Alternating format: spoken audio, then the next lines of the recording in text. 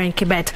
Now, the tennis sensation Angella Okutoyi is the SJAK Sports Personality of the month of July. 18-year-old Okutoyi achieved the feat by becoming the first ever Kenyan Grand Slam winner when she won the Wimbledon Open Doubles Junior Championships on 9th July in England. Okutoyi now becomes the first sports person to win the SJAK Sports Personality of the Month award 3 times.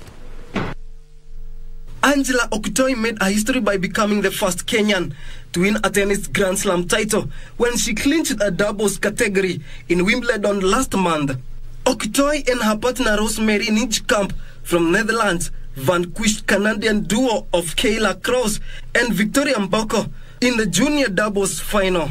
I'm really grateful to have won these 3 times now, 2 times absent, and now this is my first time present in this presentation, so it's a really good thing, and I hope to come back here for the 4th one. To win the Mandri Trophy, Okutoyi beat several other nominees, including 100 meters champion Ferdinand Omanyala, Faith Kipyegon, and Emmanuel Coril. Well, I don't take it as a warm-up tournament, I take it as also a tournament, so I'm really looking forward to do great there, to get the confidence that I can also do good in singles, not only doubles. Other nominees were rugby star Dennis Abukuse, instrumental in Menengai Oilers' inaugural National 7th Circuit victory, Helen Wawira, who bagged gold at the 2022 World Para-Powerlifting, and Winnie Kabura Modoni, who won the Africa Youth Chess Champion Under-8 title in Lusaka, Zambia.